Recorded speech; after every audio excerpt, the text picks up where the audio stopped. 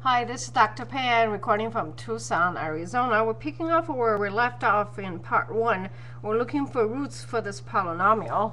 Using our analogy, we're digging for truffles. Okay, so part 1 we left off on the PQ theorem. PQ theorem says, look, instead of looking at a needle in a haystack, I can give you a possible number of solutions. And from the set of solutions, all you have to do is test it. You can record it back in there. You can use synthetic division and figure out roughly which one is your first guess for roots. Once you have a first guess, what you can do is you can rewrite this f of x in form of x minus this root 1 times another polynomial. For our case, it happened to be quadratic, because by reducing power of 1 from cube, we can result in a quadratic. And from here, we can use quadratic formula to finish the rest of the roots. Okay, this is a huge lifesaver. So this PQ theorem says, look, grab the coefficient of P over Q. Now here's the interesting part. PQ theorem is upside down in that, think of it as snake.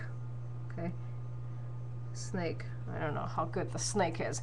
You grab the coefficient on the bottom first. This is actually the P part. This is the Q part.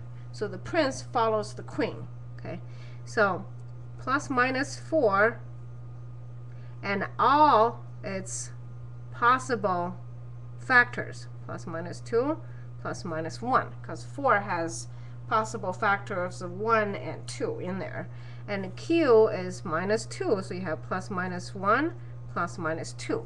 Okay, that looks like a lot of possibilities, but what's the alternative? You're going to have to look at the entire set of numbers, which is infinite. Okay, this is actually, at least this limited. So over the years, I tell my students the best way you can actually organize it is this. You write it out. P is plus minus 4, okay, plus minus 1, plus minus 2, and that's it. Okay. Q on this side, you have plus minus 1, plus minus 1, plus minus 1. And then for the second set, you repeat the same thing for factors of P, and then you do plus minus 2, plus minus 2, plus minus 2 on this side, because that's the Q. And this would reduce you down to a set of, what, 6 or 8 numbers. Plus minus 4 is one of them. Plus minus 1 is one of them. Plus minus 2 is one of them. This one gives you plus minus 2 again. We don't want that one. This plus minus 1 again. Here's a unique one, which is plus minus half. Okay, so basically we have 8 possibilities to go through. I know it looks tedious, but then again, what's the alternative? Okay, infinite versus 8. I would choose 8 all the time. Okay, so our next task is to see which one among those 8 numbers actually give me a root.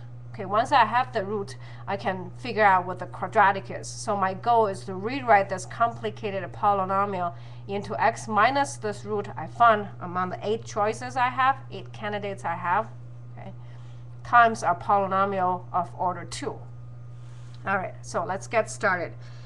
You have method 1. You can use long division.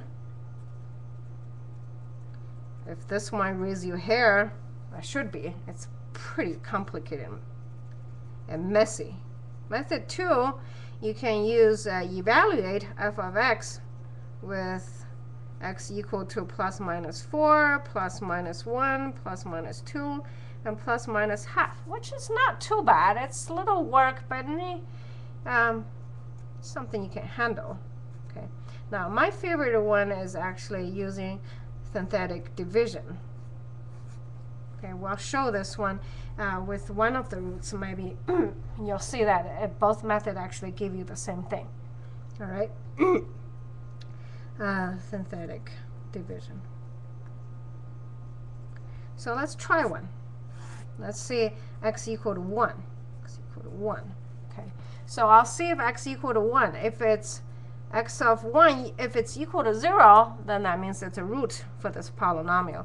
Unfortunately, f of 1, if you plug it in there, I end up with a positive 3. Using synthetic division, Hopefully you know how to do this one. If you don't, go on my channel and type in synthetic division. There should be a video there. So what I will do here is just basically write it down. So minus 2 comes down here.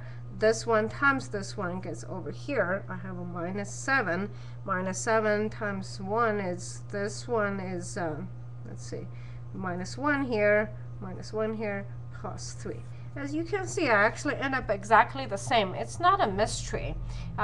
If we have time, we might actually go through it. But the point is, look, if f of 1 is not equal to 0, and then x1 is not a root. Similar here, if the remainder here is 3 and not 0, that means f of 1 or x1 is not a root. Okay? All right. Now, if you keep on doing this one, as I had done before, ahead of time, I went on the computer. I said, okay, Wolfgram computer, tell me what happens when f of minus 4, minus 2, 2, 4, half, and minus half. Well, the computer calculated it, as you can see here. You can push a pause it if you have trouble seeing it. But anyway, the computer calculated f of half is actually equal to minus half, actually, equal to 0. Okay, so we found our first root using P over Q theorem. Okay, this is a big deal because now my old polynomial of minus 2x cubed minus 5x squared plus 6x plus 4 all of a sudden can be rewritten as x minus this root, okay, so times something else. So in our case, it's x minus half times something else, which we can use synthetic division to figure out in part 3. It's equal to x plus half.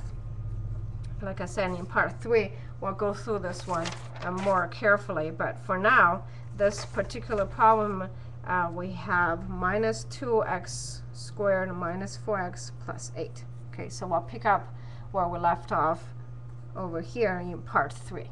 All right?